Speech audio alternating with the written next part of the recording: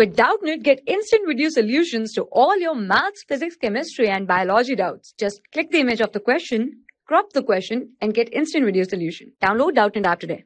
Okay, so the given question here we have is prove that tan A, right, with the product of what 1 plus sec2A should be equals to what tan of 2A. Okay, so first of all, what I'll do, I'll start solving from the LHS part. This is my solution here. So if I write down my LHS part here, my LHS part here is what basically this is equals to my tan of A, right? And what 1 plus sec2A in product here I have.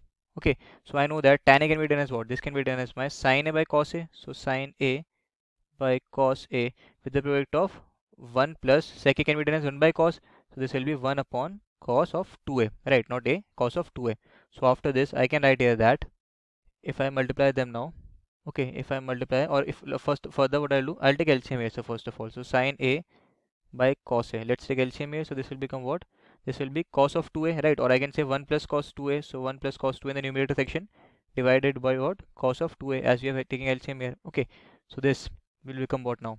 Okay guys, so I can write here that this by, okay, 1 plus cos 2A. We know that this, which says that what? Which says that my here cos of 2A is equals to what? 2 cos square A, 2 cos square A minus of 1. So in that case, my cos square A value is what? Or I can say that my 1 plus cos 2A, my 1 plus cos 2A is equals to what? Just let me correct it here.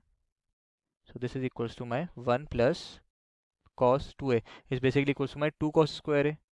2 cos square A, right? So if I put the value here, this will become what?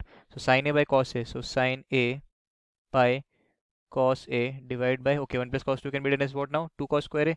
So this can be done as 2 cos square A, okay, divided by what? Divided by cos of 2A, right? So moving further, I can write this part as what? You guys can clearly see this cos A, and this having part 2 is cancelling out with each other. So I'm going to write this as what? Sin into 2 sin A cos A, I can write in the numerator part. So 2 sin A cos A divided by what? Divided by my cos of 2A. So now we know that 2 sin A cos A is what? We know that here also, since 2 sin theta cos theta, okay, always equals what? Sin 2 theta, sin of 2 theta. So in that case, this section will become in the numerator part sin of 2A.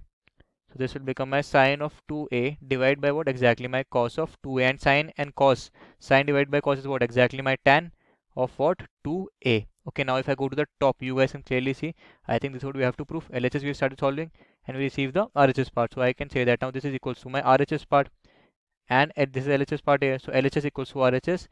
This is what question is demanding here. So this is equals to each other. So I can say now hence proved here. Okay. For class 6 to 12, IIT JEE and NEET level. Trusted by more than 5 crore students. Download Doubtnut app today.